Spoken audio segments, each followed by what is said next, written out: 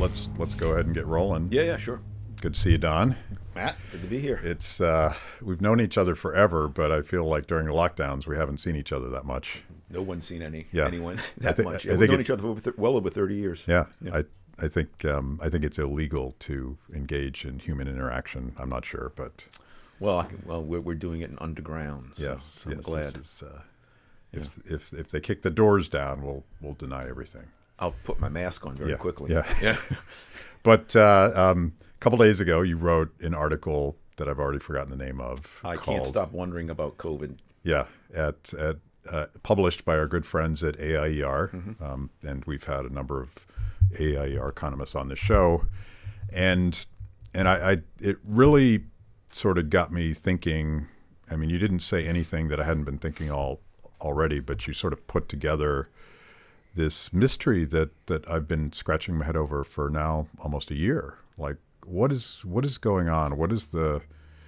Why are we so hysterical about this threat relative to all the other threats that humans face? And I'm not sure you figured it out either, but you just asked the question. It mystifies me. That particular question was sparked by something that Brian Kaplan, my colleague at GMU, wrote several months ago at Econlog, his blog, his and David Henderson's blog, and he said, let's compare COVID to the flu, and then shouldn't the reaction to COVID be proportional to COVID's dangers relative to the flu? And he got a lot of pushback on that, as if he was asking an insane question. And then you think about what we do with the flu, right? So we take flu shots, some of us do, stay home when you're sick. Flu kills people. These people get buried. Their funerals aren't filmed. Television doesn't show them. They're not sensationalized. But we reacted to COVID a million times more. Yeah. And I wish I had an answer for why. We can all speculate. Media. It was a perfect year with an unpopular president that it was easy to blame for not doing enough to stop this disease. But it just has me mystified, Matt. You know, you just triggered a thought that I had never thought of before, but I remember the hysterical political reaction to George W. Bush's response to Katrina. Yeah. And that, of course, was highly politicized. And, Bush made the mistake of telling the head of, was it FEMA? FEMA, doing a heck of a job. Yeah, you're doing a heck of a job. And part of it may have been an honest critique of government incompetence. Yeah. Because government sometimes, I don't want to shock you, but sometimes government doesn't get it right. From time to time. But it also seemed politicized, and I'm not a Trump guy, but it strikes me that in a lot of ways what President Joe Biden is doing in response to the pandemic is not so different than what President Trump did. And we focus on the president, but there's this entire bureaucracy that is distributing vaccines and all that stuff. Yeah. So part of it seemed political to me. It seemed like partisans wanted to damage this guy so that they could get their guy. I have no doubt that's part of it. And I'm not even saying it's conscious. It was just, we don't like Trump. Here's a bad disease. It's killing some people. It must be because he's not doing enough. Because we know he's stupid and dumb and doesn't care. Yeah. So all this death, all these high rising caseloads, that must be because of his incompetence. Yeah, but perhaps more on like politics is politics, and partisans are going to accuse the other team of being responsible for all sorts of things that a single person couldn't possibly be responsible for. But the more sort of dangerous threat in that, and this seems to be part of explaining the COVID puzzle, is we've gotten to a point where that sort of progressive dream that the smartest people, the brightest scientists, the most noble of us could be given lots of power to reorganize things from the top down. And there seemed to be from day one this pretense that somehow politics combined with science could keep us from never ever getting sick. Yeah, that's exactly right. And the pretense of knowledge, one of Hayek's famous articles. By the way, every time we quote Hayek, there's a drinking game that goes on in this show. So Oh, good. Okay. Well, so let's get some people drunk and really rank up the Hayek here. yeah. So this has always been the progressive dream, of course, that society is a science project, and the unwashed masses, which makes people the mice, which makes people the mice and the guinea pigs, and for a variety of reasons, the mice became truly frightened by this COVID thing, and so they became lemming-like to shift animals, and so the great science experiment was on. Yeah. So we'll turn power over to the authorities, the allegedly apolitical authorities, and they will protect the mice from this one danger. Forget about the other dangers, so this pretense is just I don't think it's too strong to say. I think civilization is under a real threat now. Yeah, it's just terrible. Yeah, and I in early March, I wrote my first piece on this, and I happened to be with Ben Powell and Bob Lawson. Yeah. We had actually planned a beach vacation, which was completely blown up by our fears of not being able to get back into the country. Yeah. So I wrote this piece on the beach before I had to flee home and hope that my government would let me come home. And I didn't know anything about the science of viruses except my personal experience not freaking out in the past. But I remembered Bastiat, the seen and the unseen. And there's that particular passage in, I think, Economic Sophisms where he talks about the mystery of how Paris is fed. Mm-hmm. And I was thinking to myself, as we close borders and lock down economies and force people to shelter in place, there is going to be horrific unintended consequences. And I was imagining, and I didn't obviously get it exactly right, but I was imagining, to Bastiat's point about Paris, I was imagining potentially shutting down the distribution network that got food to our tables. And that hasn't happened, happily, because that would be a catastrophe beyond words. But all of these unintended consequences of focusing on one thing as opposed to all the other things, it's still something that seems to evade people that, the Karens that will scold us. Yeah. For not sheltering in place. Exactly. Look, I'm not so much surprised by the Karens who will scold us. I'm not surprised by a lot of the political class and their reaction to this because, as you know, they habitually ignore unseen consequences. They habitually ignore the reality of the necessity to make trade-offs. They habitually ignore the fact that people have different preferences, including risk preferences. What has surprised me and disappointed me most is the number of people in the Freedom Caucus, those people who traditionally press for freedom, who are appropriately skeptical of politicians, who are appropriately skeptical of the media that constantly report in a very simple-minded and juvenile way on economic phenomena. Many of these people have just gone silent. Yeah. A large number have just gone crazy. I mean, because they're endorsing this nonsense. Yeah. So if you understand that when the media reports on the minimum wage and on tax policy that their economics is all wrong and they're looking at the world in a very simple-minded way, why would you think when it's reporting on COVID that it's somehow become sophisticated and taking into account all of the different variables that should be taken into account? Why would you trust the same politicians who you do not trust to meddle with the minimum wage, to regulate drugs in normal times? Why do you trust these people now? Yeah. But a lot of our friends have just they have lost their judgment. Yeah. And I don't understand it. It actually reminded me. I felt like the reaction to this. Are you for a bottom-up decentralized solution that really taps into local knowledge, or are you for a top-down one-size-fits-all government solution? It reminds me of some people's reaction to the Wall Street bailout, where some people that ostensibly believed in freedom and markets said, well, this is different. Yeah. As George W. Bush said, we have to abandon the free market to save it. Yeah. And so there was that remnant, and it was small, particularly in Washington, D.C., that said, no, no, no, this is precisely the time when we need markets and people to figure this out. Same thing with the war on terror after 9/11. A lot of people sort of dropped their rational skepticism of government solutions, and of course we've built this massive surveillance state. So I think it's sort of a test of people's convictions in a way. So on that last point, I agree. You're completely correct. On that last point, there are a number of people who I've encountered, I'll not name any names, who were appropriately disgusted by the rise of the surveillance state following 9/11, and who are now advocates of test and trace. Yeah. I don't understand that. Yeah. Right? I mean, forget about, I think it's just lunacy to think a test and trace is somehow an effective way to control. It's completely unworkable.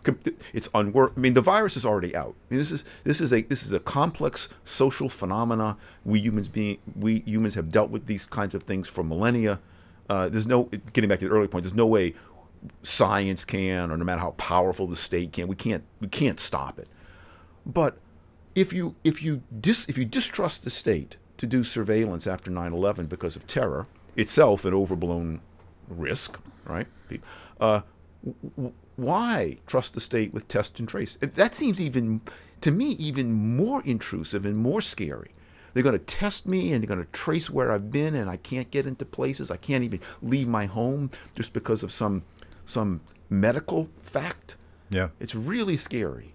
Why, and I'll go even further on that. I'm old enough to remember when the idea that the government would discriminate against you because of your health status would be the most horrific concept ever. And now, and it gets back a little bit to politics, because not everybody that gets COVID is as guilty as the people that denied the wisdom of lockdowns and double masking and some of the more extreme civic religions that we've now imposed on people. Yeah. Is it okay to discriminate against people because they might randomly get sick? Is this a thing? I think it's not only okay now. I think it's considered laudable. Yeah. Just because you might, right? You're not wearing a mask. I know from some of the things you said that you're not all that worried about COVID. Therefore, you are a public enemy. Yeah. And so we should discriminate against you. I went to the Super Bowl. That's a sin. Yeah. I went to, well, Terry and I just got Did you go to the Super Bowl? No, no. Okay. Yeah. I would have loved to, Yeah. but I didn't know a guy that could get me one of those seats next to the cardboard pop-ups. But we did just get back from Guatemala.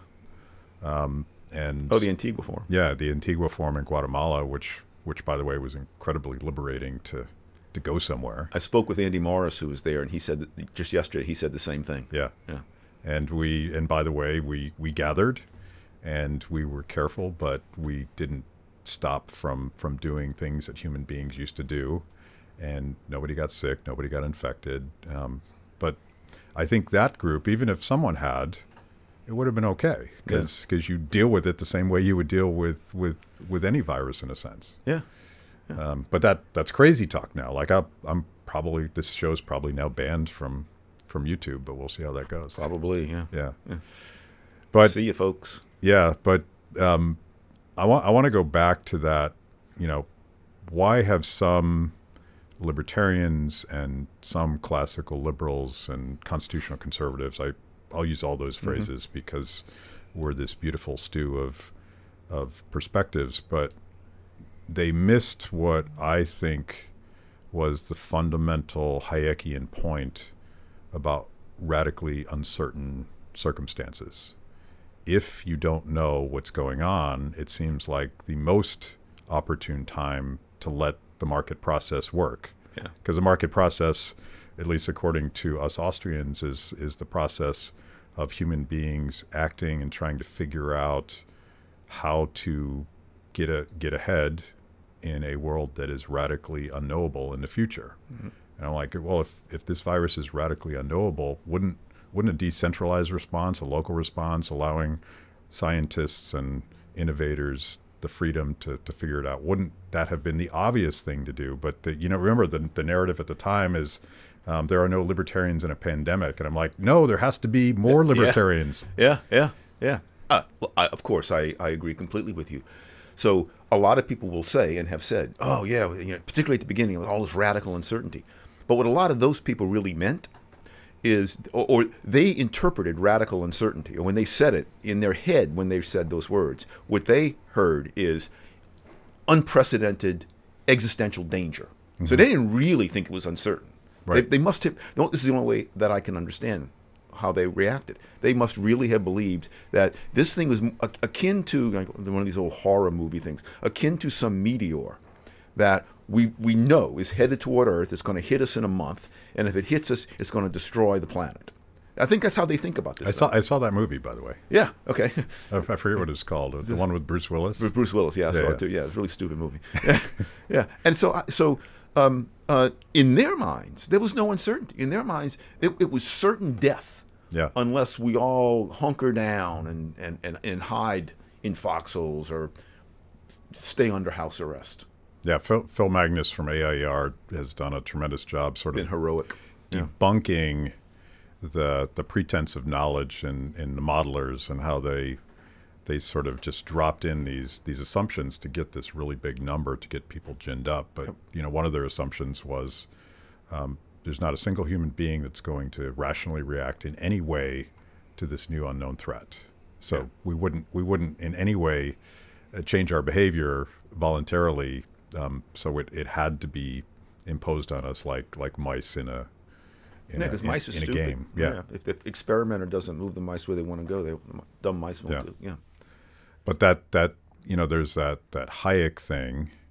I always apply Hayek to public policies and reactions because part of the reason that central planning doesn't work is because the planners don't know nearly as much as they say they do. Right. And that seems to absolutely apply to this, but as it turns out, unlike that meteor hitting Earth scenario that was absolutely certain, those of us that were more skeptical of a centralized solution can now say, well, because I've had to read up on this because of all these consequences. It turns out that this is behaving like a virus. Yeah. And we actually do know something about that. Yeah. We have a history, and we could have sort of rationally planned on how to do that. We could have, contra the governor of New York, known that old people in nursing homes would be particularly vulnerable. Yep. That didn't require a rocket science degree to figure that out, apparently. But we sort of let all that out the window for this sort of central planned solution, which gets me to the second part of this story, and I'm thinking of Robert Higgs and Crisis and Leviathan, and how the government grows every time there's a real or imagined crisis. It happened after 9/11. It happened after the Wall Street bailout, and it really seems to be transforming society in a way that is incredibly dangerous right now. I don't think there's been any event in our lifetime, I'm just a few years older than you, no event in our lifetime that has been as negatively transforming as this one. And you're right to bring up Bob Higgs's Crisis and Leviathan. One of the few silver linings around this crisis is that it enabled Bob and I for the first time to co-author something together. So we had a piece, I can't remember what it was, National Review, I think, on Crisis and Leviathan and the impact. And getting back to a point we made earlier, you and I made earlier, I'm shocked that there are so many classical liberals, libertarians, constitutional conservatives who were aware of and would talk about the ratchet effect that Bob identified in Crisis and Leviathan, but now do not see it for this. Oh no, we'll go back to normal. I've had people tell me that. No, we'll go back to normal. What? And it's like I'm in an alternative universe. What do you mean we'll go back to normal? Yeah, maybe restaurants will at someday be allowed to operate at 100% capacity before the next virus comes, right? But the hygiene socialism, this is David Hart's term, hygiene socialism seems to be here, and its remnants are going to stick around. More than remnants, its core, I believe, are going to haunt us for the rest of our days. I fear. I hope I'm wrong. Yeah, but I think it will. Safetyism is the new sort of radical environmentalism, Yeah. and despite the fact it's not really safe. But yeah, put that aside. Yeah. Well, it's I mean, and part of my theory going back to the politics is that I'm old enough to remember a year ago when they were telling us that we had just a couple years to deal with global warming before we all died. Yep. And that was so ridiculous that apparently it didn't work, and we didn't sufficiently scare the public into falling in line. Yep. But this fear seems to really grip people. Yeah. People are genuinely afraid of this, as opposed to being cautious and responding in a way that our parents and our grandparents would have had to respond. Yeah. I can't quite explain that.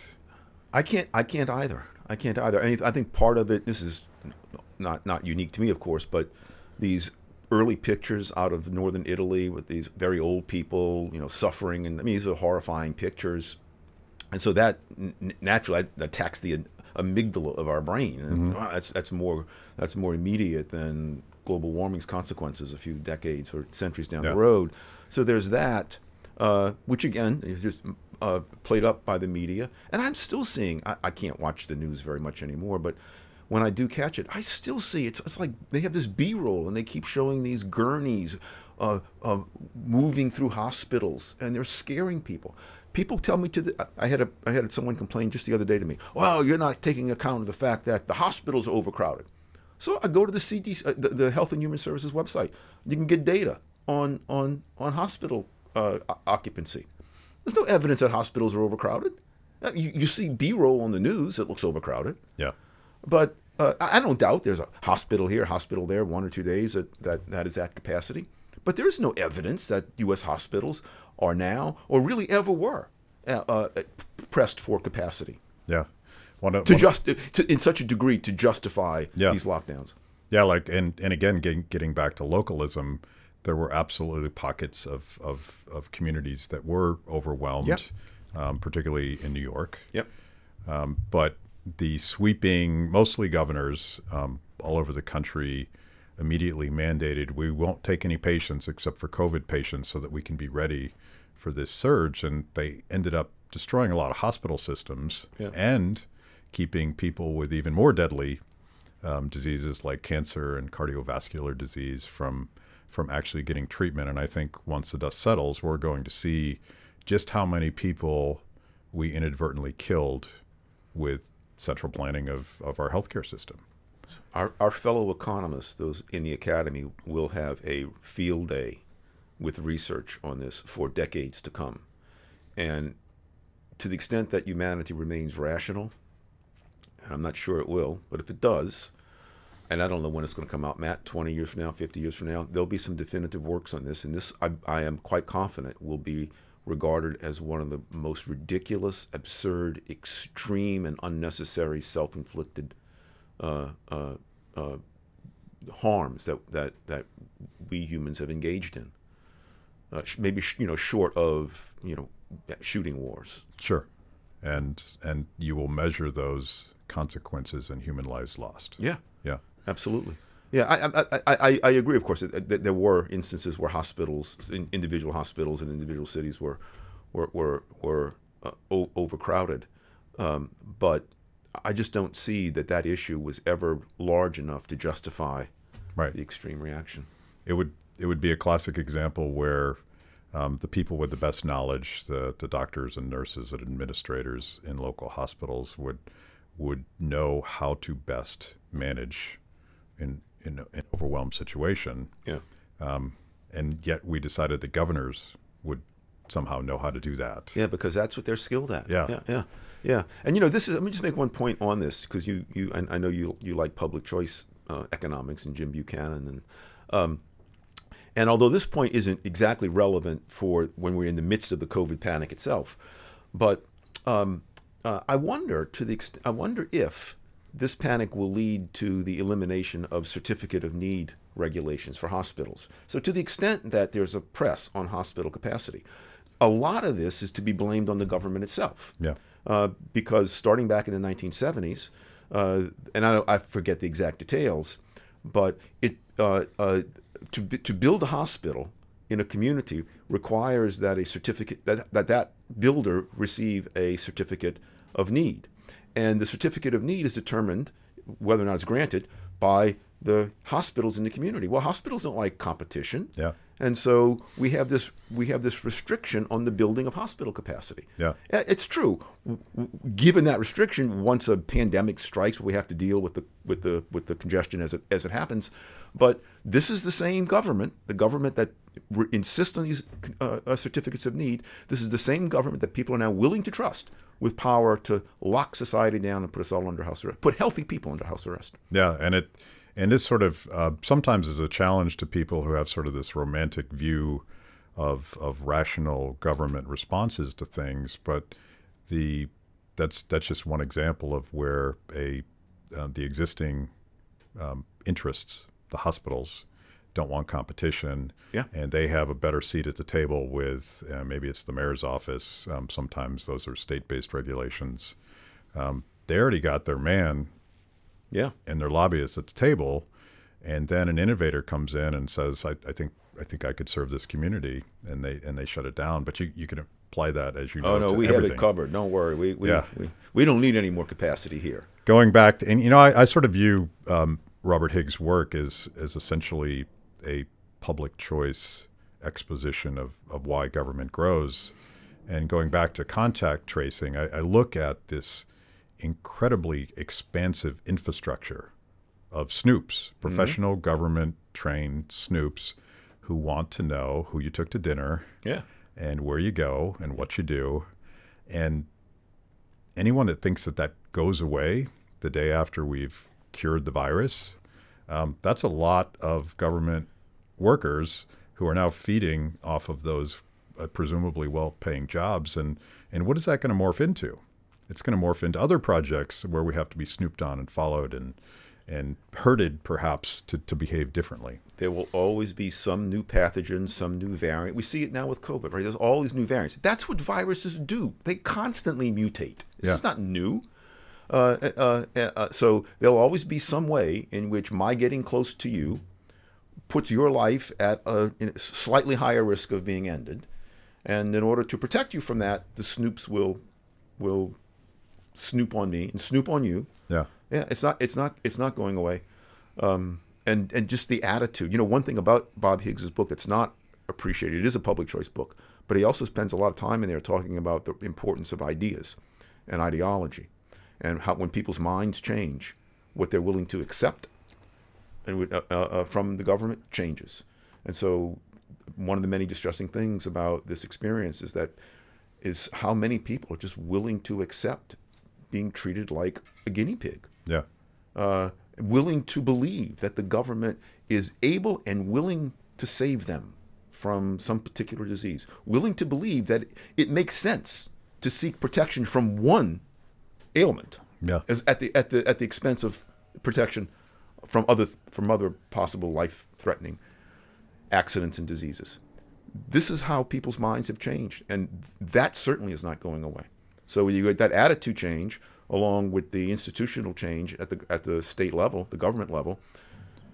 Higgs's crisis in Leviathan ratchet effect kicks in. Yeah, there was Ivor Cummins, who you know and was a guest on my show, posted this piece from Der Spiegel about the swine flu, and I forget when that happened, but not so long ago. And perhaps unintentionally, the article describes the emergence of this pandemic industrial complex, collusion between government health agencies and NGOs, all of whom would profit immensely from dealing with a pandemic. Yeah. And they were all geared up, and they were predicting the worst things possible, and everyone was going to die. But then that particular pandemic turned out to be a dud. It didn't do the things that they promised it would do. Darn, didn't kill enough people. But that machine, that ecosystem of government interests and quasi-private interests. And by the way, presumably pharmaceutical companies are absolutely part of this ecosystem. Yeah. Businesses, nonprofits, government, they needed a crisis because it's an incredibly profitable business to be in. And to your point about Higgs, we now have a well-funded, expanded, incredible pandemic industrial complex, and this won't be their last fight. No. They'll have another one. Yeah, and people not only are willing to, in many cases, sadly, are eager for this. I love that term, pandemic industrial complex. Yeah. To kick into action. People's attitudes have changed just in the past year in a way that makes this acceptable, and that's so when you have the institutional infrastructure in place and the attitudes to support it, it's not going away. So you're, I think it's your blog, Cafe Hayek. Do colleagues post on that, or is that primarily you? That's just me. Russ Roberts and I founded it together. He used to blog with me, but Russ hasn't blogged in years. He does econ talk, so it's just me now. There's a comment section. Yeah.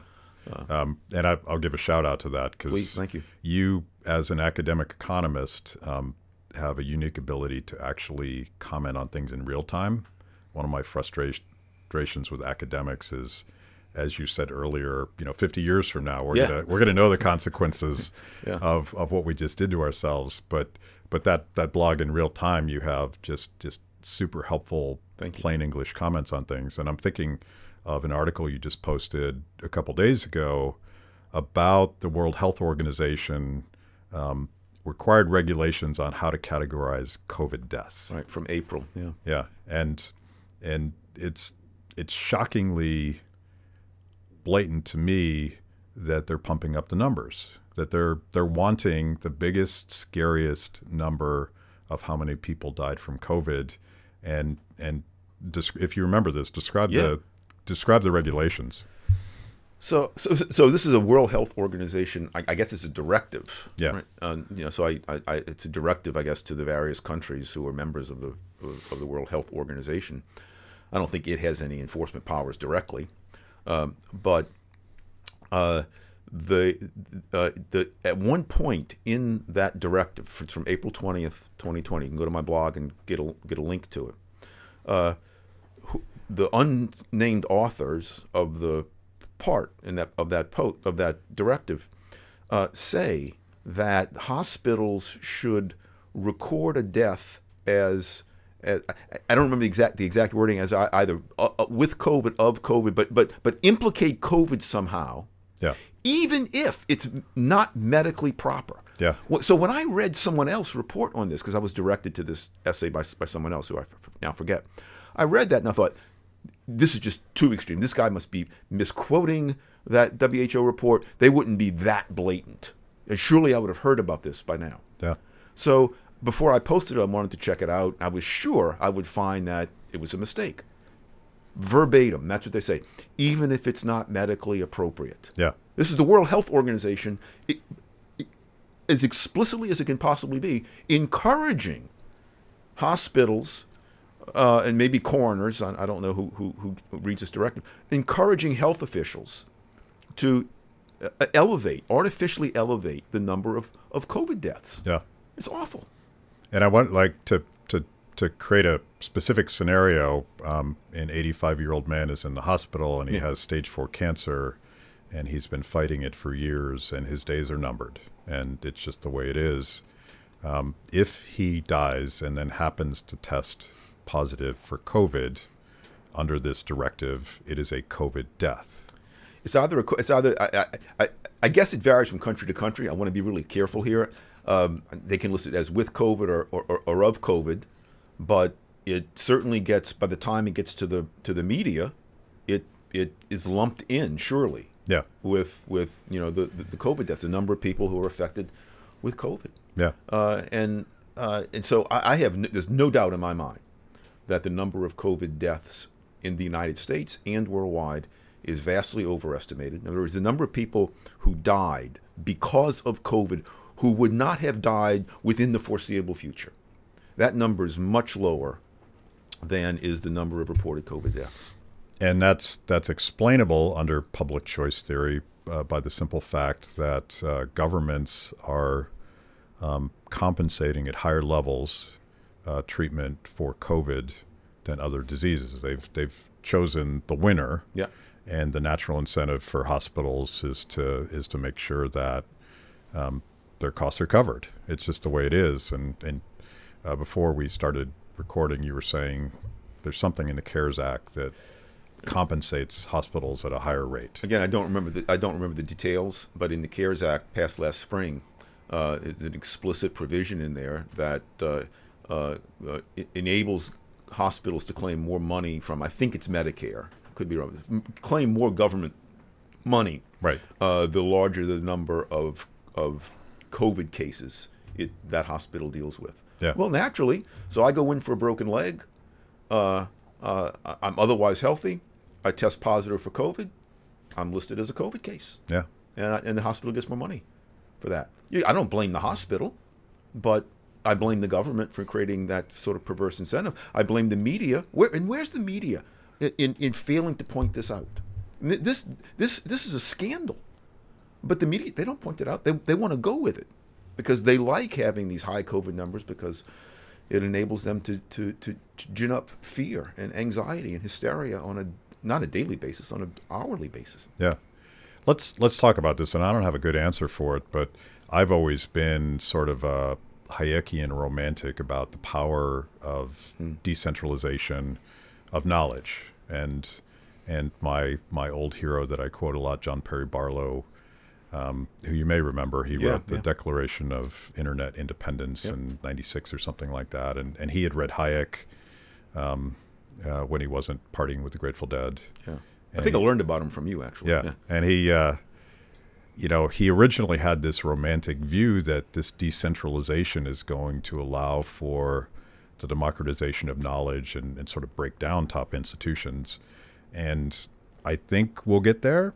But right now it looks like the opposite is happening because democratization has created all of these mobs and panics and like Karens that try to get people canceled just for questioning the science. The Great Barrington, what is it called? The Great Barrington Declaration, which was a perfectly reasonable statement by non-ideological epidemiologists about what had been standard practice during a pandemic until just a year ago. Yeah.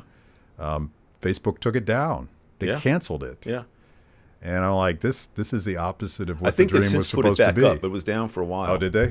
That's what I heard. Okay. Yeah, I think they've since put it back up. But the very fact that they take it down at all. Yeah. And I'm glad you mentioned the Great Barrington Declaration. It's not very long. If you read it, it's unbelievably modest. Yeah. Right? They're just saying, look, let's focus our attention on those people because we know who's the most vulnerable.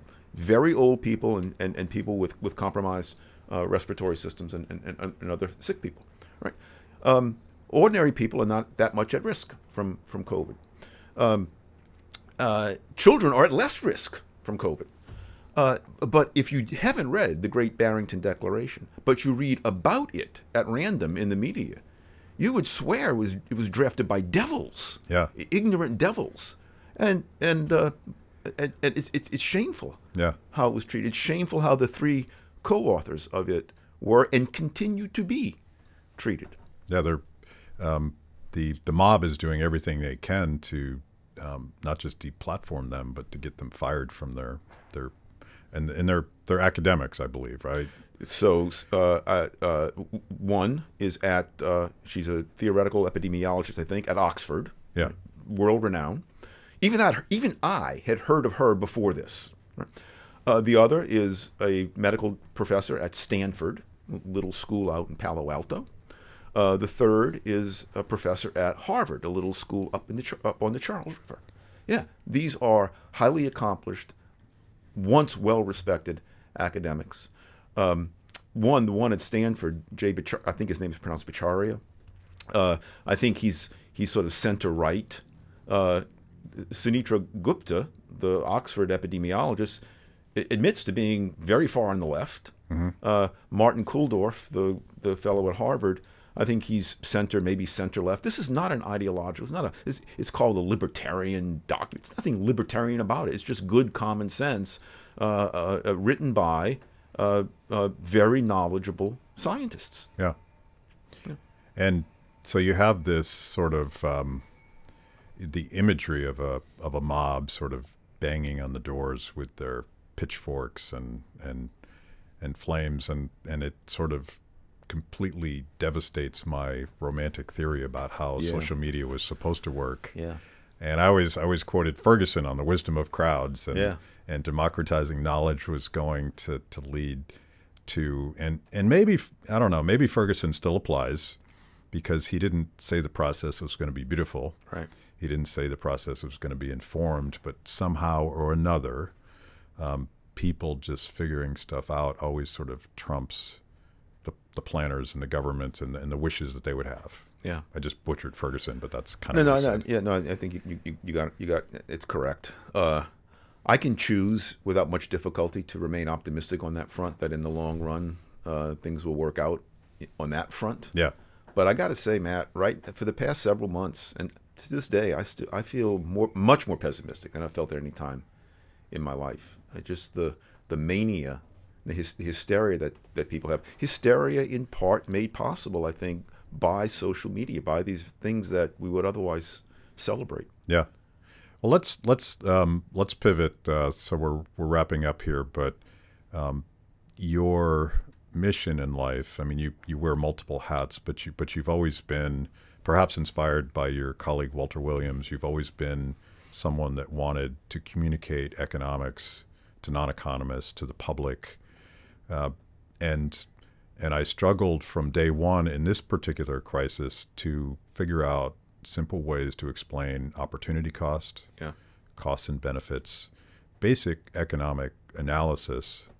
And I've come to the conclusion, I think, over the last year that, and maybe I was naive about it, but I realized that economic calculations are not the way that normal people's brains function. That's right. They respond to emotion, they respond to storytelling, and that's, of course, why Free the People does what it does, because we try to tell an emotional story. But how do you communicate these very simple concepts like opportunity cost? I try to use stories. So you mentioned Walter Williams. If you read Walter Williams' columns, unfortunately, of course, Walter just died a couple of months ago.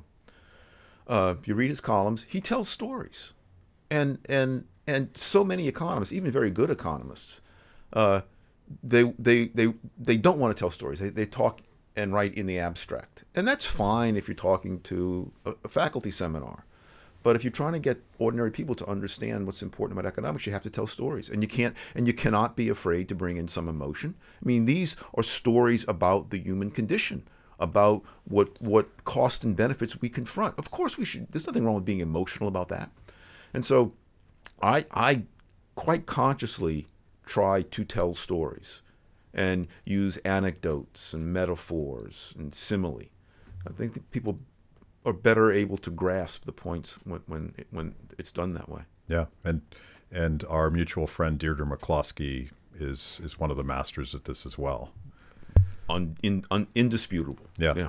And it sort of gets to I try to explain Austrian economics to people that don't particularly care about economics, and I always viewed it as a form of storytelling. Yeah. That would relate to people, because human action ultimately is those individual stories and the process of people living their lives. Yeah. And it was frustrating to me, one of the arguments against economic critiques of COVID lockdowns was, well, you're talking about money and I'm talking about lives. Yeah. And economics is not about money. Yeah. It's about humans.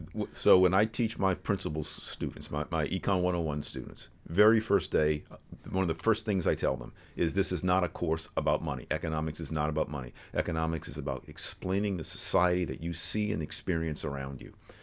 Money's part of that society, but economics isn't about that.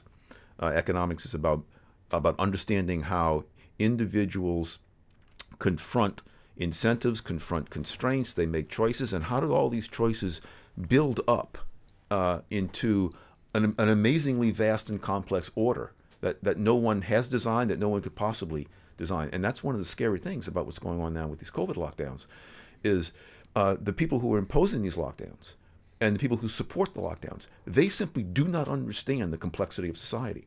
And so they think it's very simple. And so here's the metaphor that's been going through my head, or the image that's been going through my head the past few days. Have the governments, they're like this big giant, and they're just kicking all these pieces of society around, and they're going to fix it by showering monopoly money down on it. Oh, we have a stimulus. We have trillions of dollars of stimulus. No need to worry. We'll just shower monopoly money down. And they do not understand the complexity of the arrangements that they are destroying and preventing from emerging. And this is a complexity that is not restored or maintained even by showering money down on it. And we're going to leave it there because that's a perfect way to end this. How do people that are intrigued by all of this find Cafe Hayek and the places that you publish? Well, thanks for asking me. So my blog, Cafe Hayek, is just www.cafehayek.com. And I put stuff up there, new stuff every day. But another site that you mentioned earlier, but I want to recommend to your viewers, is AIER, the American Institute for Economic Research. I have a link to AIER at my blog, but you can just Google AIER. And AIER, under the leadership of GMU Econ alum Edward Stringham and his lieutenants, particularly Jeffrey Tucker, I think they have been heroic throughout this. They have published, that's the organization that arranged for the Great Barrington Declaration to be written, because AIER is headquartered in Great Barrington, Massachusetts. So I would highly recommend the AIER site. And we talk a lot about Walter Williams on this show, and as I recall, the day after he passed away, you published a really nice piece in the Wall Street Journal. Yeah. Yeah, Walter and I fortunately were close. It was a great blessing in my life. And I heard from his daughter that morning that he died. And I then wrote this piece, and the Wall Street Journal accepted it. So it was out within 24 hours. Amazingly, it was out within 24 hours of his death. Walter's last column, which was published about 9 days after his death, his last syndicated column, was one that praised the Great Barrington Declaration. Yeah. Good. Well, thank you. Thank you.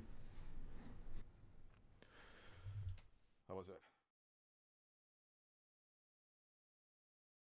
That was amazing. Where can I get more content just like that? It's a great question. You're clearly a discerning consumer of the best content. Make sure to like the video, subscribe, and click the bell. And if you're consuming podcasts, go to Apple, Stitcher, anywhere you get them. I'm in. Kibbe on Liberty, honest conversations with interesting people.